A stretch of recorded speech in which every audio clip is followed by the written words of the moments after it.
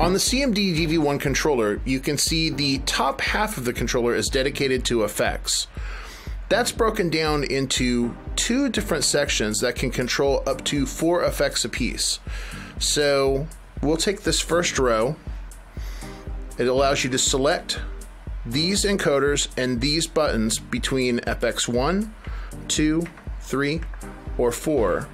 So I'm going to press FX1, and when I turn this knob, if you're in your effects tab in Deckadance, you can see that this controls the dry wet, and then effect 1, 2, and 3 values. Pressing these buttons underneath the encoders turns on the effect associated with that encoder. Now if we go down, you can see doubled up is another row.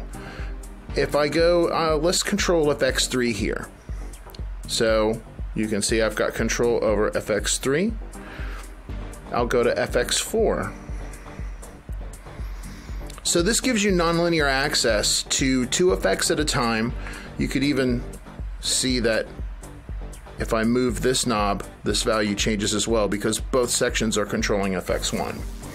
So if you want to control 2 effects at the same time, this top part of the DV-1 gives you the ability to do that. So at the very bottom of that, you'll see another row of encoders. In Deckadance, if you go to your mixer panel, you'll see that these encoders change the filter for decks 1, 2, 3, and 4. That's the effects section on the CMD DV-1 MIDI controller. Thanks for watching.